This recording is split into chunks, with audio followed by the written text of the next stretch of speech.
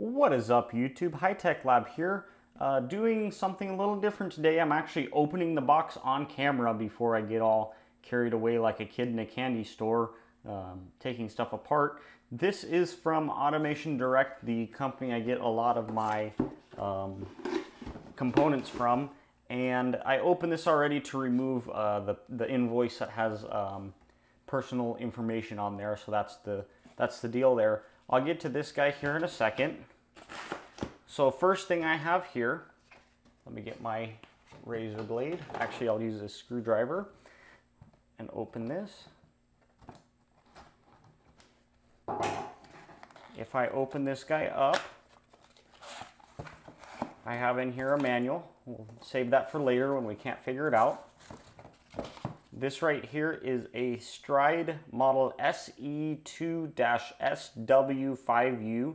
This is a Ethernet switch powered up here at the top via 24 volt power supply. So as you can see here on the side, the power is rated at 9 to 60 volts DC, 0.38 amps, or 1 to 30 volts AC, 0.38 amps. So that comes here in the top, and it looks like it's set up for redundancy, so you can have two separate power supplies. I'll look that up in the manual. But this is a 5-port switch, and this will go in my control cabinet, and that is very relevant to this next item I have to open. I have a CD here, but I'll never use that. I'll explain more in a second when I get this box open. Let me actually remove this box from the other one.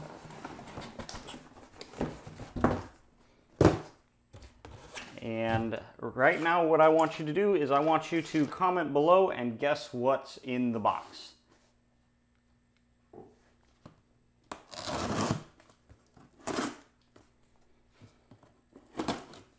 And here is the moment of truth. In the box is more box. Nice packaging there.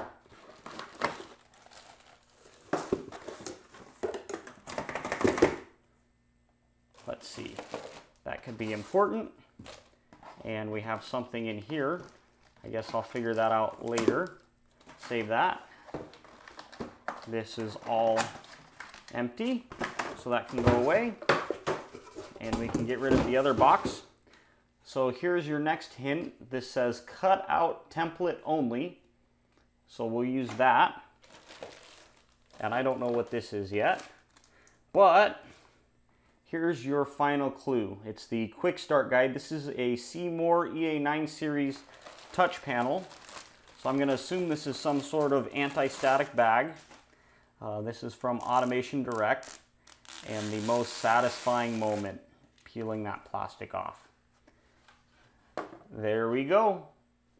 If we flip this over to the back, get this oriented correctly, there's a seal on the back to keep it clear of any external debris entering the panel, to keep the NEMA 4X or 4 rating on the control panel. So that's a nice gasket, very flexible and pliable.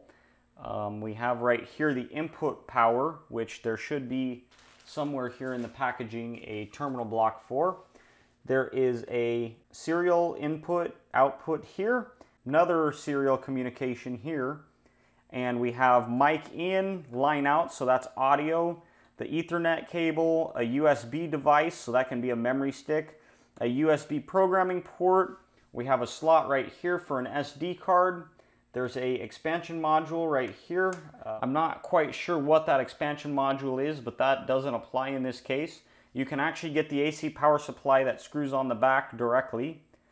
Looking at the bottom in detail, we have this port right here. Not sure what that's used for. And that's about it. So we're gonna go check out our control panel and see what else we have. One of the things I did miss here in the box, you can see, well, anyway, down in this little portion in here, we have the mounting hardware.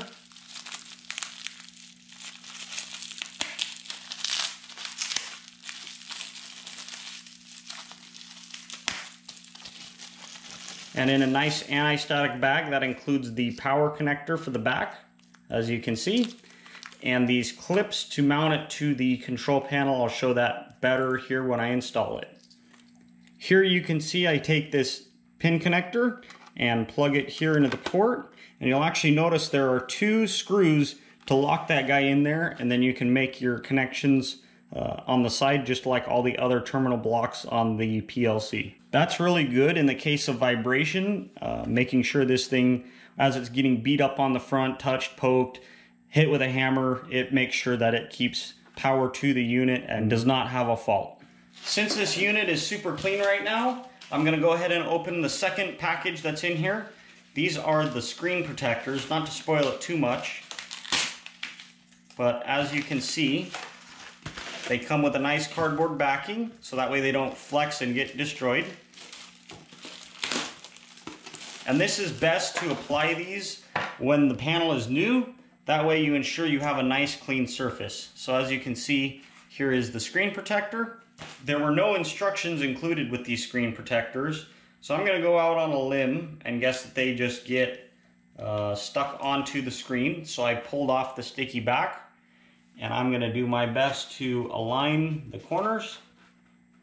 And I have 3 of these. They come in a 3-pack, so that way if I screw up right now, I can try again with the second one.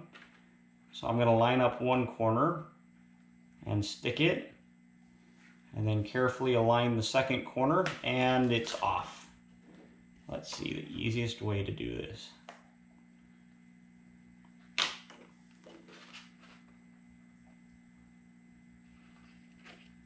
So I've gotten it squared up with the panel. I'm now going to go ahead and run my hand over it, get it nice and stuck down flat, and then peel the final protective coating off the top. And as you can see, that screen protector has successfully been installed and will keep this unit safe during the installation process. And they have a nice little tab on the corner for easy removal for replacement with a new screen protector. That should help make sure that this panel lasts a long time. I want to take a second and mention that this video is not sponsored in any way by any company. I purchased this simply from the ad revenue you guys have produced watching the channel. So this was straightforward, made possible by viewers like you. Thank you very much, and keep watching for more awesome videos. If you recall, there was this little strip that I was not sure what it was. It was a white strip that actually slides here in the side of the panel and can cover this Automation Direct logo in the front, as you can see. Now that's nice and covered, and I believe it's actually white on the other side, so you could print out your own logo and stick that in there as well. Simply because I didn't know I was going to be installing an HMI panel when I built this control panel the first time, I didn't necessarily set myself up with the best options for having a nice cutout in the middle. What I'm going to do is I'm just going to remove these buttons and leave the wiring in the back while I do this testing. And I'm going to cut out this square right here, and it will have a few big spots, but that's okay because the flange on this panel is pretty sizable and it can cover any imperfections. And then what I may do at a later date is build a cover out of stainless steel or galvanized, preferably stainless steel, that returns this 3/4 inch or so on the back and has a nice finished face that covers any of these cutouts that are no longer used. But for now, I'm going to get the jigsaw and cut this before I take measurements and have a nice stainless steel or galvanized, preferably stainless steel cover made. And if I did do galvanized, I would paint it most likely the same color as these electrical panels, because I did paint these panels because they were different colors. And I actually thought they were going to turn out to be the same color as these wireways, but that wasn't the case. So I'm going to get this cut out and you will get to see that happen. So with the PLC powered down and power to my panel shut off, I'm going to begin removing all of these control panel items. So a total of 31 wires to run a handful of buttons and switches. You're going to be surprised to see what the new system requires for wires ran. Unfortunately, I'm out of time on this video. However, I promise I'll be having video showing the control panel after I'm done rebuilding it. In the meantime, you've been watching High Tech Lab today. I'll see you guys in the next video. Remember to comment, rate, subscribe, turn on the bell, and I'll see you guys in the next video. Thanks.